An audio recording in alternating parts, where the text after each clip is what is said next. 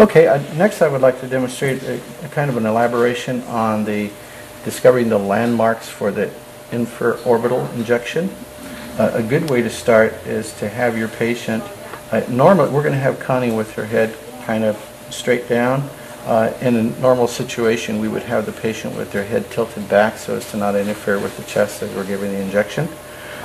Start off by having your patient have their eyes open looking straight ahead.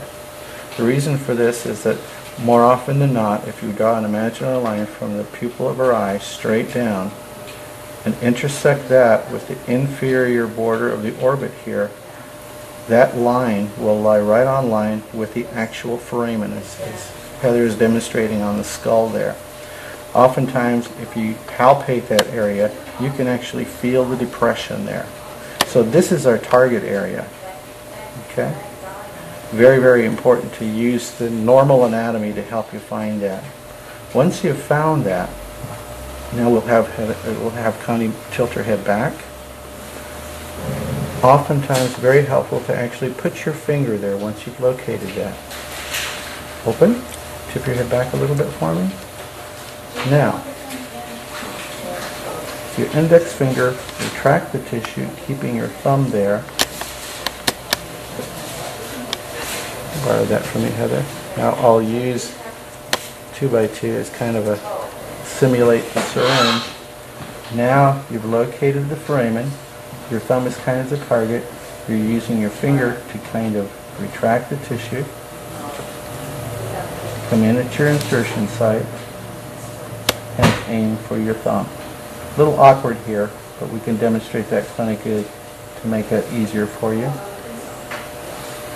Oftentimes with a little experience you can actually visualize where that is and fully concentrate on retracting the cheek and lip and then proceed to that intersection right here where we find the foramen.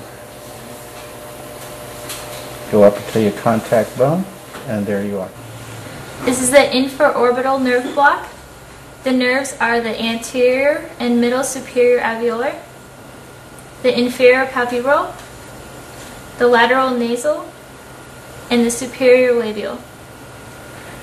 The areas anesthetized are the pulps of the maxillary central incisor through the canine on the injected side, the pulps of the maxillary premolars, and the mesial buccal root of the first molar in about 72% of the cases, the buccal periodontium and the bone of these same teeth, the lower eyelid, the lateral aspect of the nose, and the upper lip. The needle gauge in length is 25 or 27 long or short for smaller patients. The patient position is supine or semi-supine with the neck extended slightly, chest not to interfere.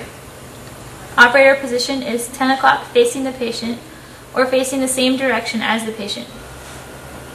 The landmarks are the mucobuccal fold, the infraorbital notch, the ridge, the depression, and the foramen.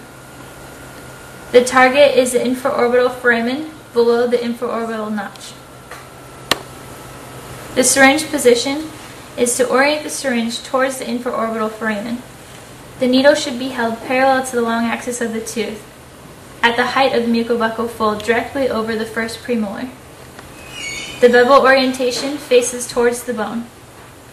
Pressure anesthesia is to maintain a firm pressure with your finger over the injection site both during and at least for 1 minute after the injection to increase the diffusion of anesthetic solution into the infraorbital foramen.